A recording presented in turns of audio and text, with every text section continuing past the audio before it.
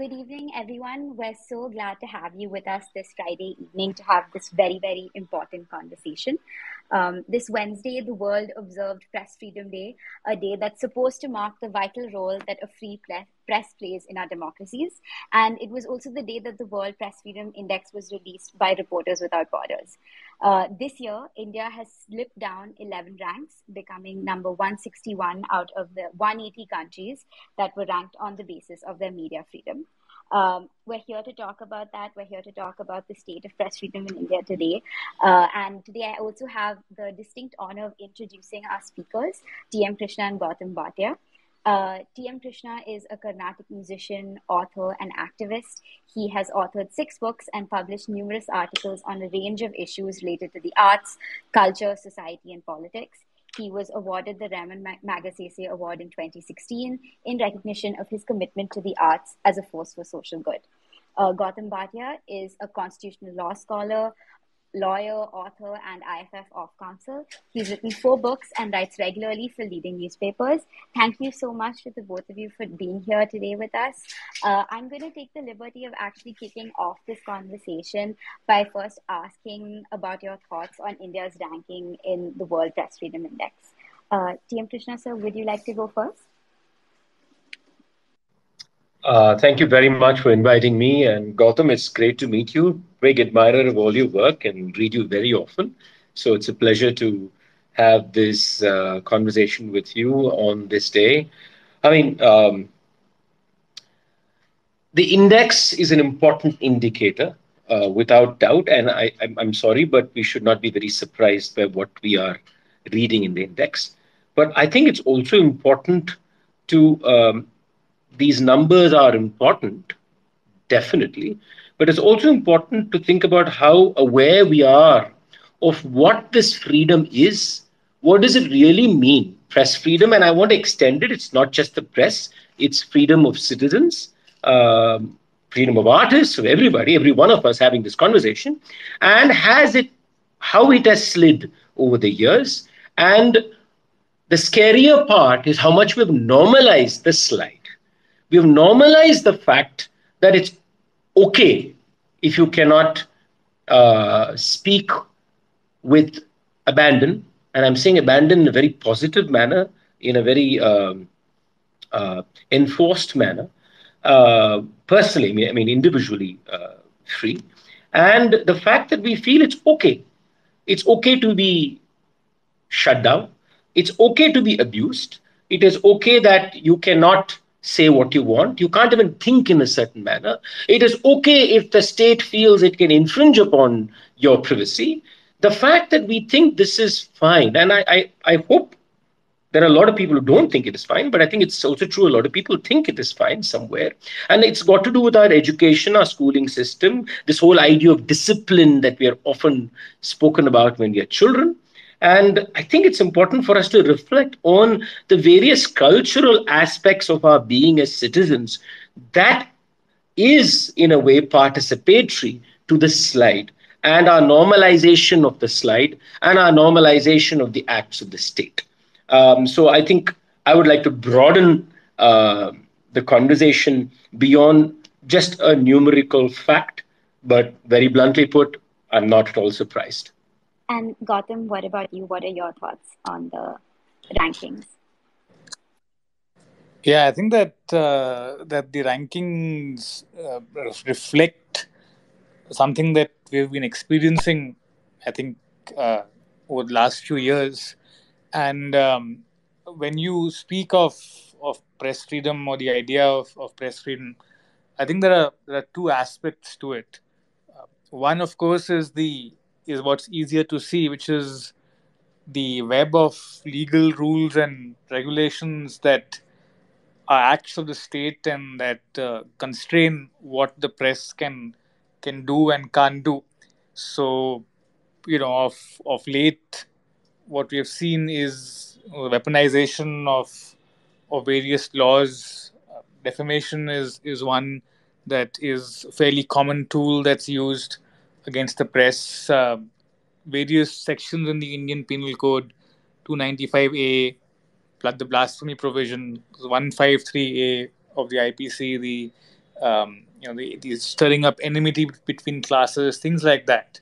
So there is, of course, the very obvious heavy hand of law and the way that law is deployed to to achieve the goals of censorship, and part of it, of course, is visible, but part of it is what we call the chilling effect or self censorship.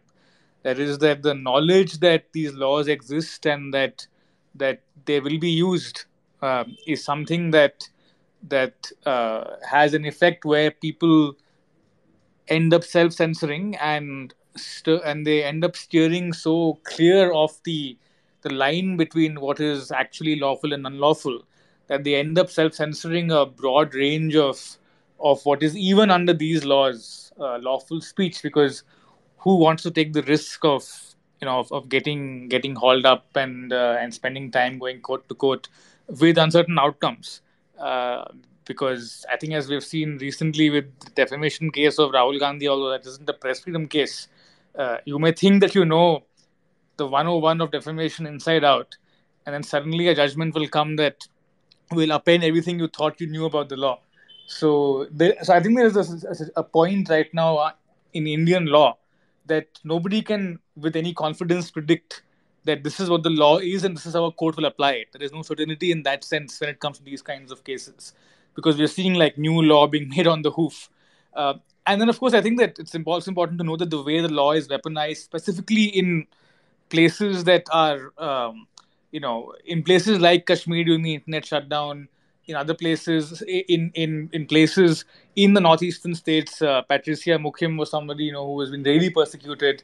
So you also have places in the geographical sort of parts of the country where these laws operate, even in a stricter way than they operate in other places.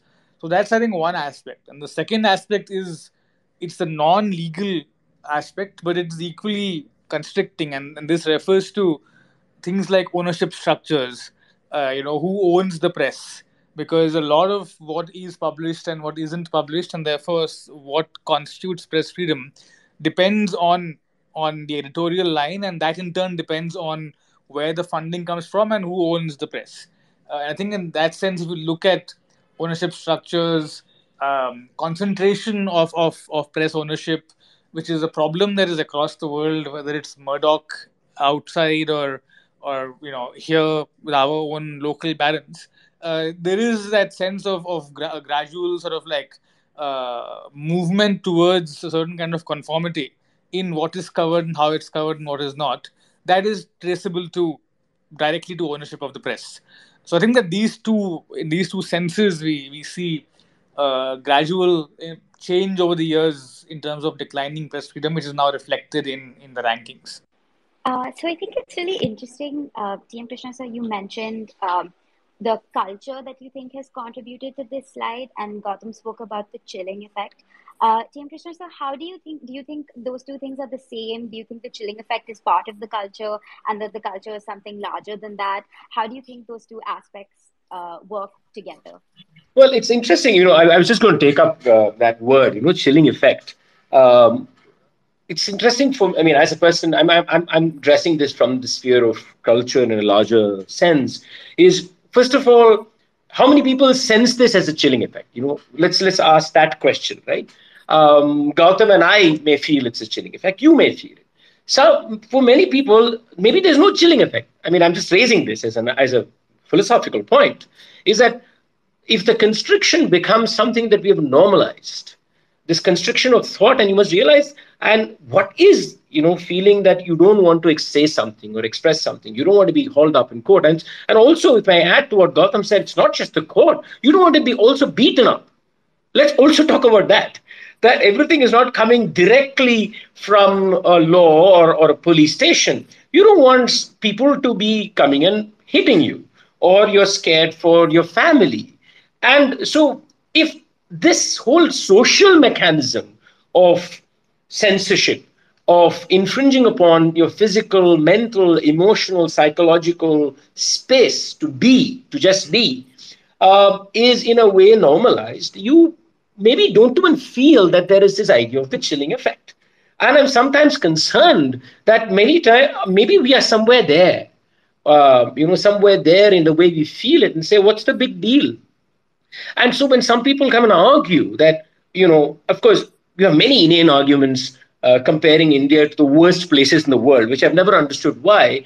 But that kept aside, when people come and argue, I mean, you're saying what you want, right? You're not.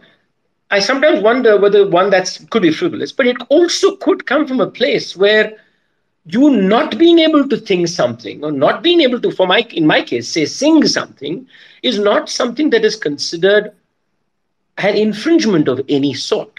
So this then extends to the larger question of what do we believe in as being a democracy.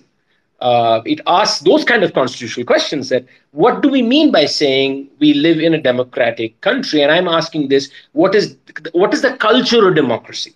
Therefore, the chilling effect is directly connected, or the feeling of it, or the lack of it, or not feeling it, is connected to our sense of democracy at a personal, social, and at a political level. And that's, I think, a deeper question that we need to inquire about. It's not just an intellectual question, it's a question of everybody. And I may add this, we talk about the Rahul Gandhi case, we talk about many other cases, but let's remember that the worst affected by all these webs of laws and social violence and goons and this rowdyism and this uncertainty are the most vulnerable people in this country. These are the people who are the margins, and various kinds of margins. Gautam spoke about the Northeast, spoke about Kashmir. We're talking about Dalits. We're talking about the Muslim community. We're talking about people who are on the margins. And many of those names and many of those incidents may not even come to light. May not even know about it.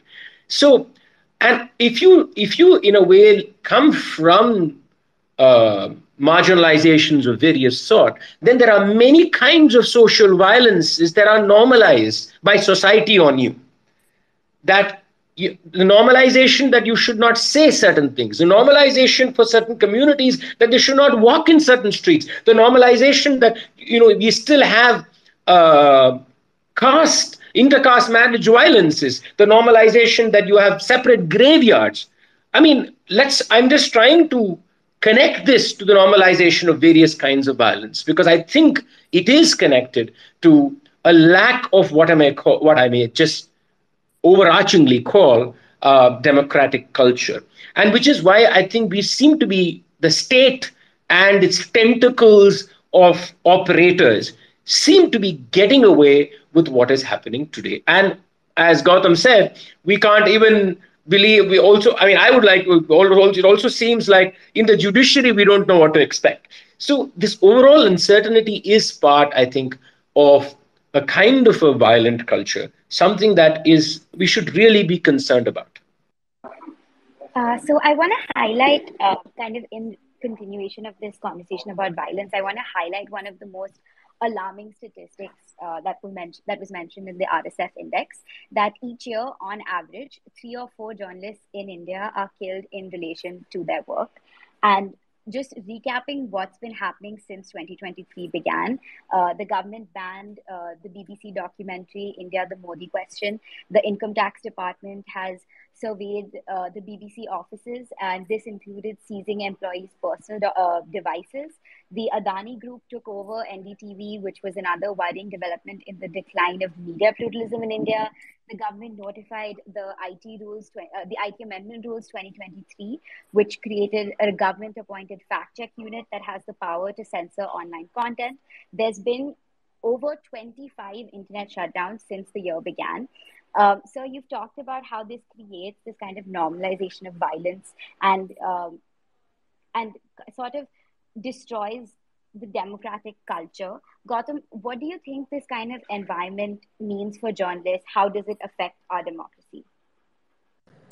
Yeah, I think two things, right? So one taking on from what TM Krishna sir said, it's I think this works both ways, right? So it is one, of course, is that this sort of conformity, or the sense that that one doesn't even feel a chilling effect, is normalized in part because of what one sees around oneself. And so if one sees, for instance, that what one consumes in the media or reads in the newspapers, or sees, is in any case a sort of unquestioning conformity, then one will feel that that is the normal, right? So in that sense, one will not think there is a chilling effect or that there is any problem. And that in turn then feeds into the what these, say, news channels or newspapers do. So I think that it's both ways, in the sense that the restrictive legal regime uh, creates a certain kind of enforced conformity, and then that enforced conformity has like a force multiplier effect, where, given that that's what you see around you, you don't think that you think that is the normal, right? If you don't see authority getting challenged in the media, then you think that a non-challenged authority is the way that it's meant to be.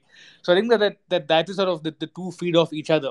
Now, as far as the next question, which is that these developments, what do they portend for journalists? So I think, I mean, it's quite obvious, right? So, uh, I mean, in some ways, it's a very physical impediment on journalists not being able to do their job. In the internet shutdown is sort of literally physically a restriction on the ability of a journalist to do their job, and other such physical restraints. And we come to, I think, more subtle or insidious restraints, and I think there's something like what you said. The new IT rules are uh, are important, because the justification of that actually is couched in democratic terms, right? It's couched in the fact that fake news is dangerous, and that's something we all agree on. It's couched in the language of the importance of fact checking fake news, and preventing the viral spread of fake news. And again, that's something we all agree with in principle. And then the remedy, though, of course, is that it is the government sponsored fact checker that does this. So it's effectively the government that, in relation to matters involving the government, is or becomes the arbiter of what truth is. And that, of course, and the reason why that is dangerous in a more insidious way is that, as we all know, there's a wide range of statements or propositions or things you say that don't strictly fall within a true or false binary, to which the category of true or false is simply inapplicable. And we see that vexed question a lot in defamation law, and when judges have for the last 100 years been breaking their heads over whether a particular statement actually is in a matter of opinion, or if it can actually even be classified as true or false. Um, and with that level of complexity, you now have like the government effectively becoming the deciding authority on that. And then, of course, that again ensures that, with that hanging over your head, um, as a journalist, as someone who reports on the government, knowing that what you say is going to pass through a government sponsored body deciding if it's true or false, is obviously going to directly affect the way you work, and the way you report. So I think that is a particularly dangerous move. These new rules are particularly dangerous when it comes to the ability of journalists to challenge the government, and to question government claims in a way that is free and possible.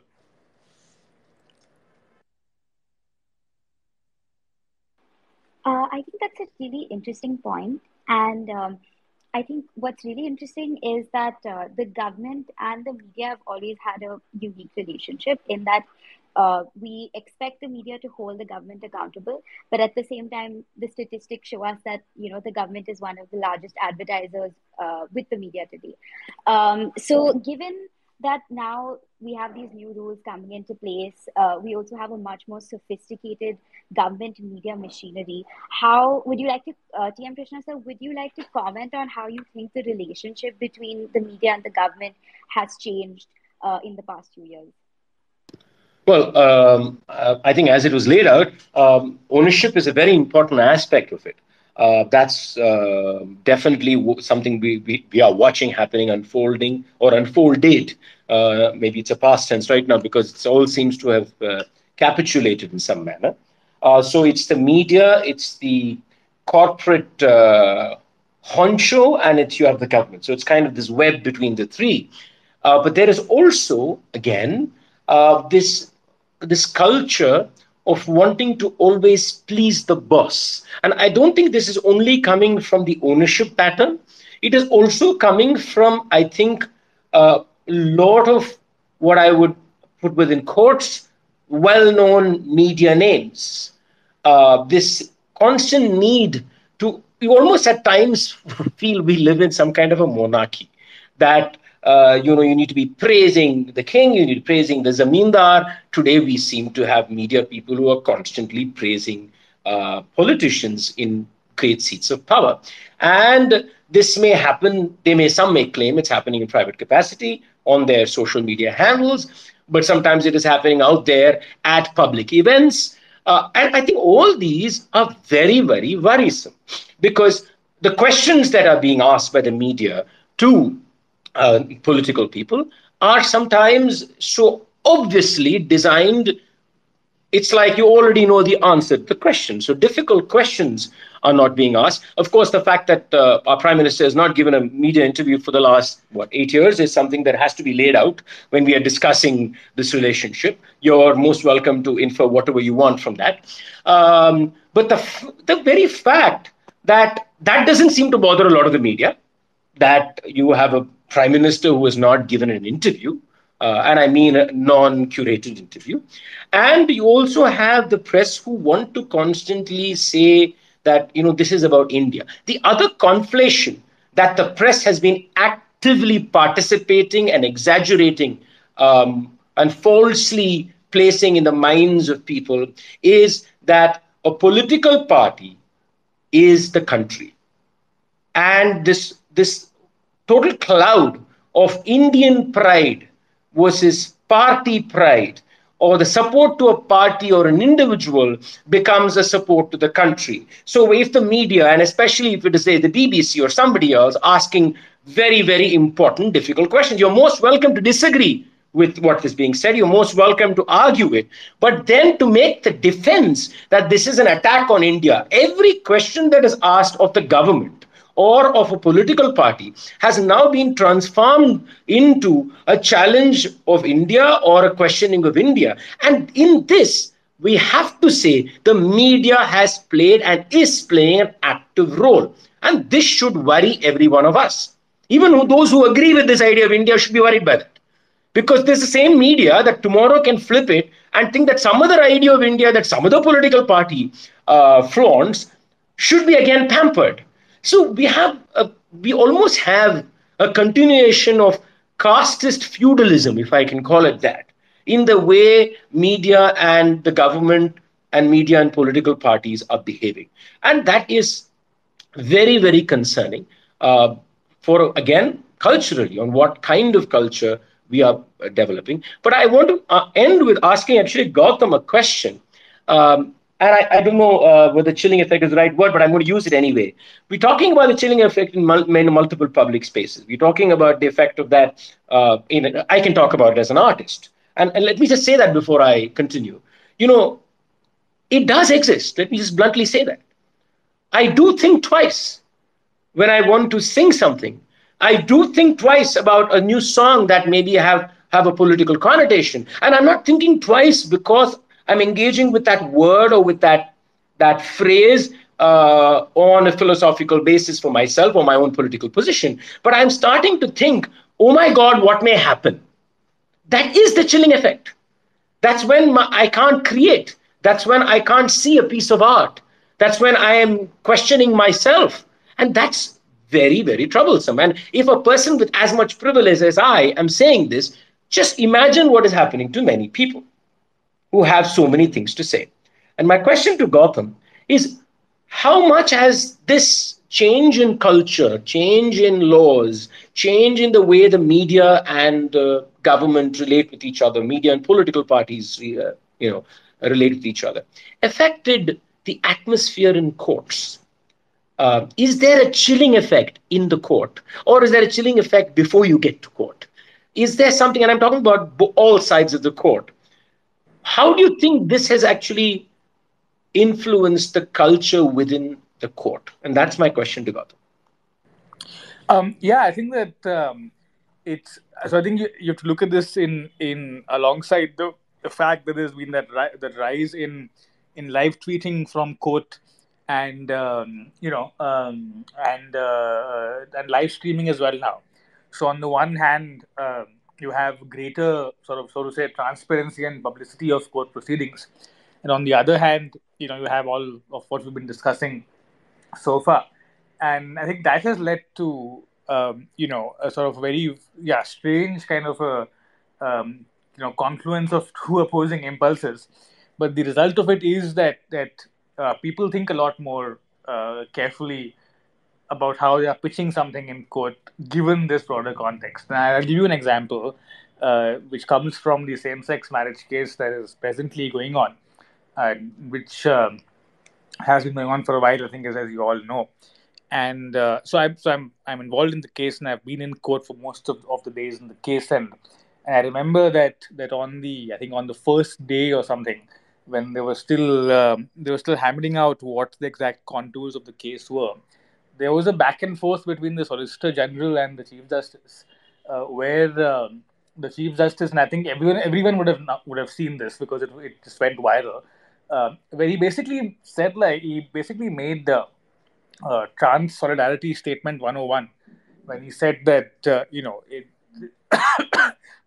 genitalia do not determine in absolute terms gender, right? I'm just putting it very simply. I'm sort of doing it in a reductive way, but effectively that is a very basic trans solidarity statement that he made in response to something the Solicitor General said, and the trolling that then took place uh, of him was I mean, it was a level of viciousness that was quite striking to see. I was taken aback by it, and I've seen like both this particular judge and others as well also being trolled before. But this was of a level that was organized and vicious and was quite striking.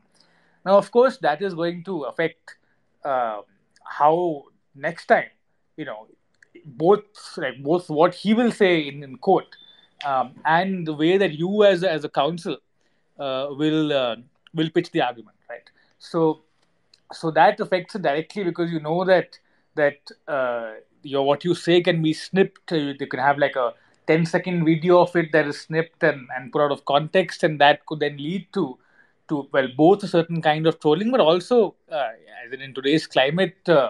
These things can easily spill out of the online sphere, and that's something you're always aware of.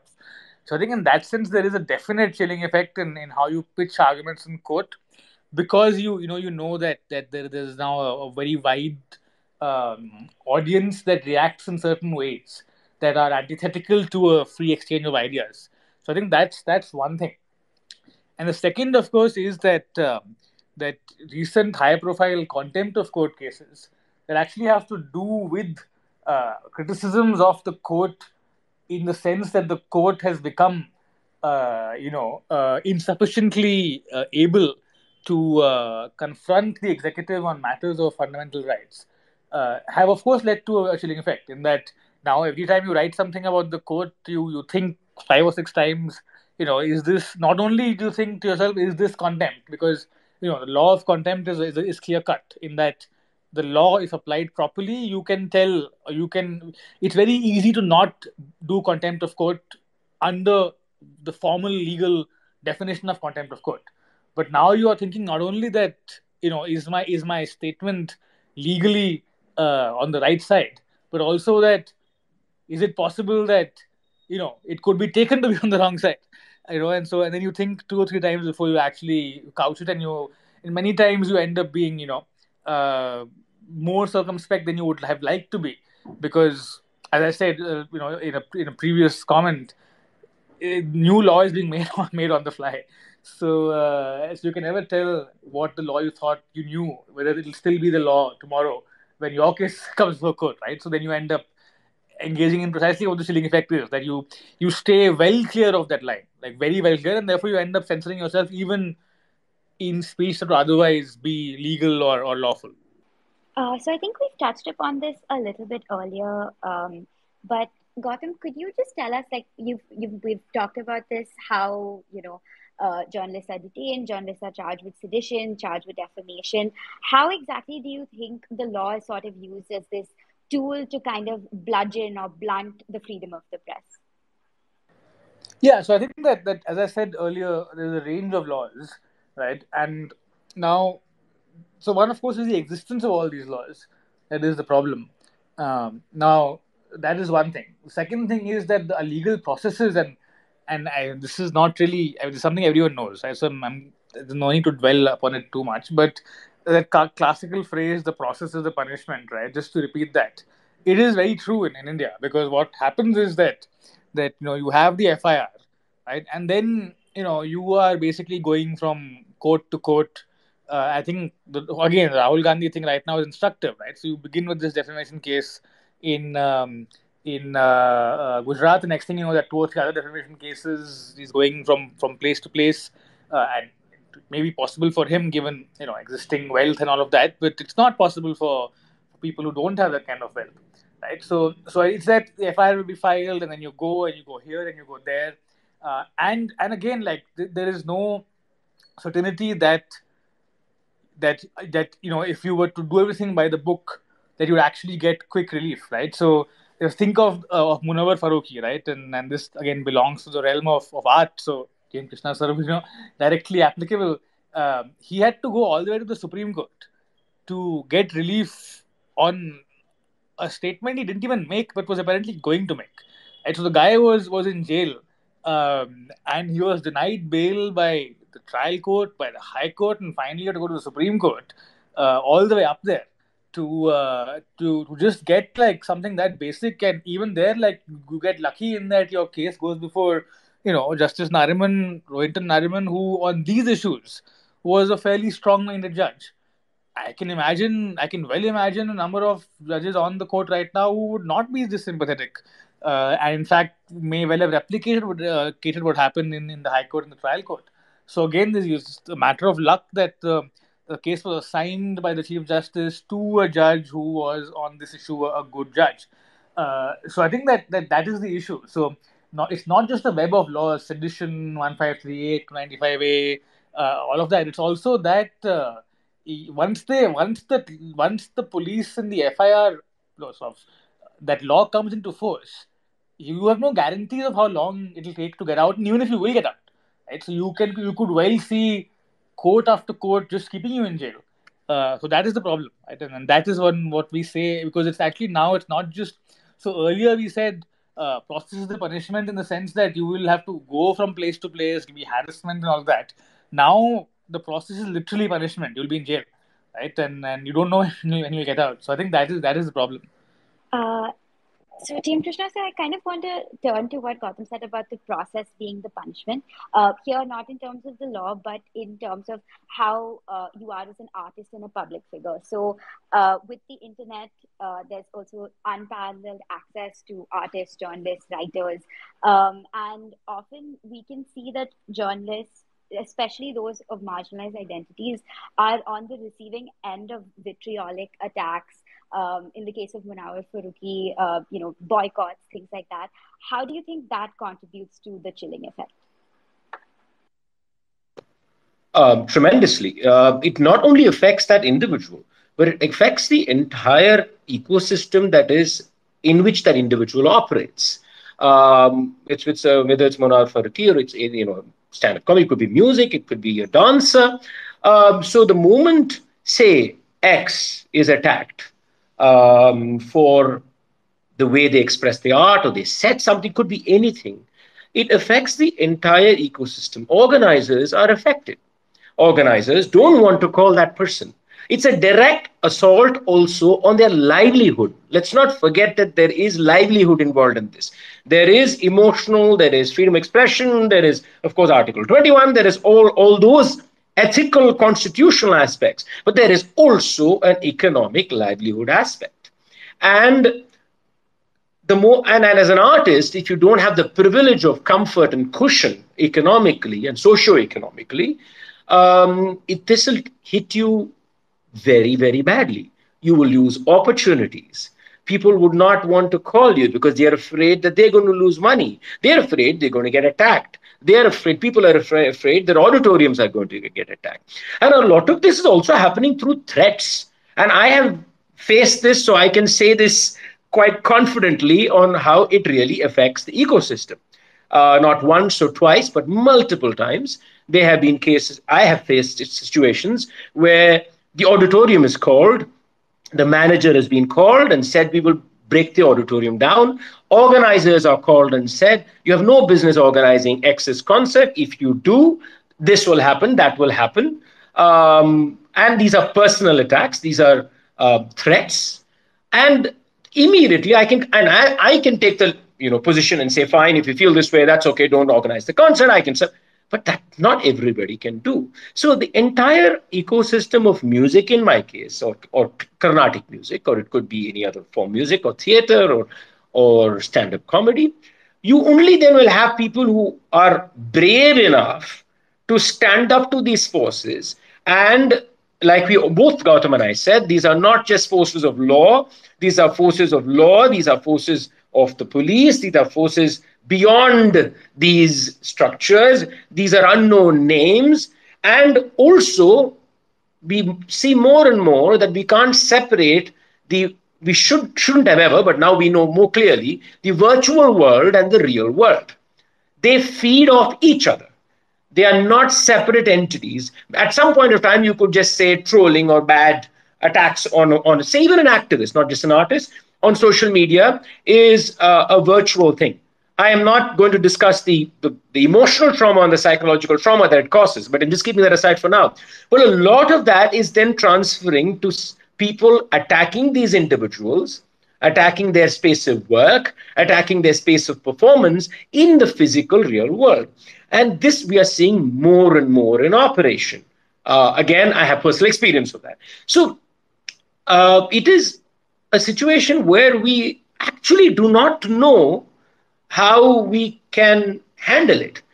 Either we say we don't want to, in a way, express ourselves, and that's where self censorship comes. But also, if your livelihood is going to be affected, if you're not going to say we have spaces to sing, spaces to dance, spaces to express yourself as a comedian or whatever, you lose that one thing that you're doing in your life.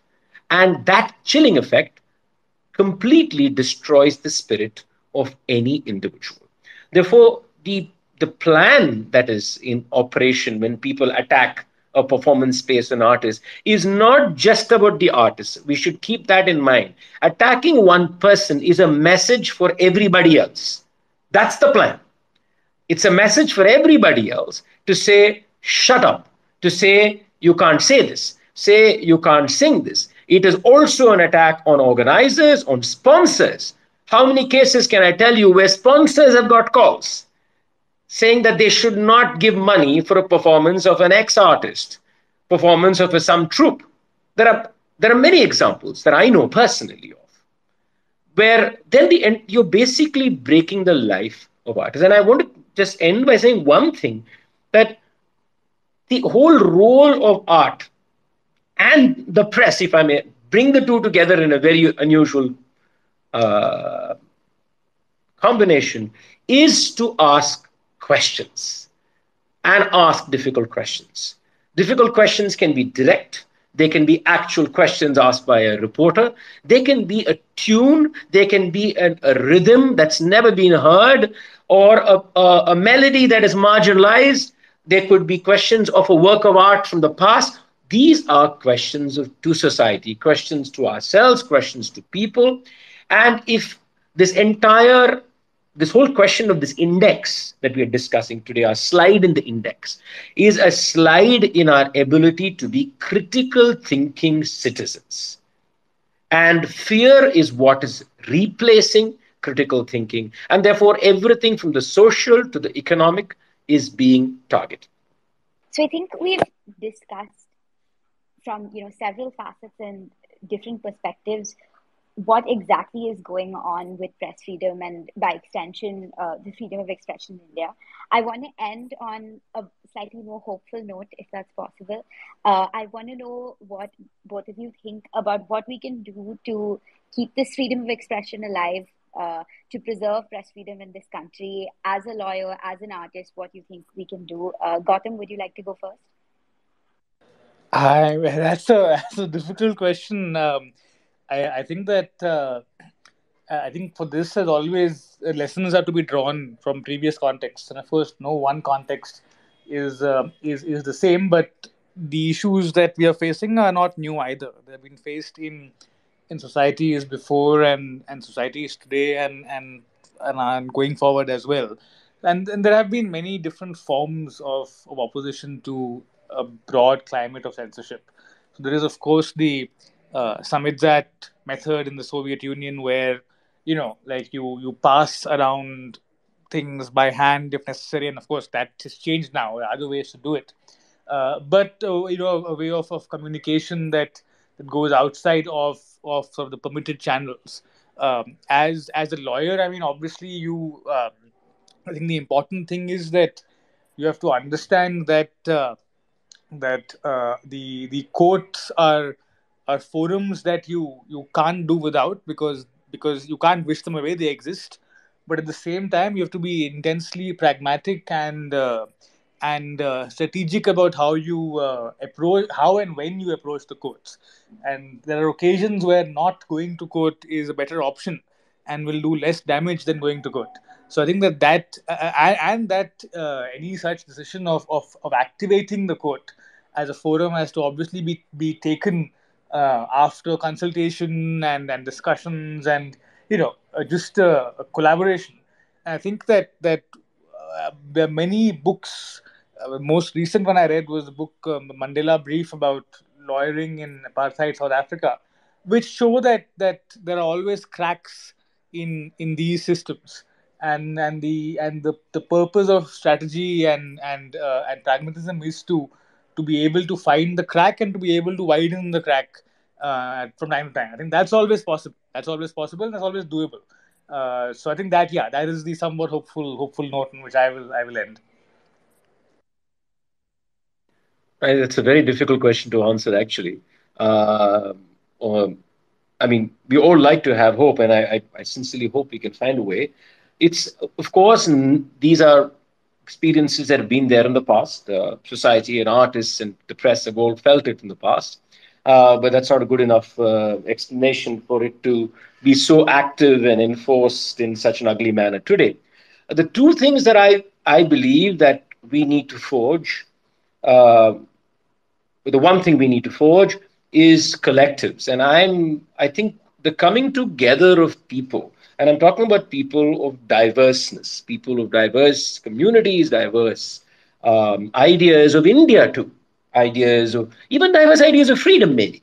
But that we need collectives where we come together because we believe in certain basic principles of democracy, certain basic principles of freedom, of privacy, and I won't use that word, privacy.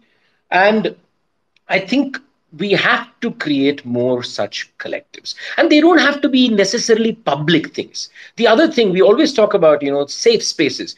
We need many safe spaces where we can even talk about this privately, where there's no violence, and violence in word, violence in expression, violence of all, or in any kind of form, not just the physical. And I think that's very important for us, because I think it's only through that energy that can be really constantly find gaps and go through those gaps. And I think it's important for this, and this is a bit tricky, but it's still important for us to maybe at times set aside certain differences. And I'm saying this with care.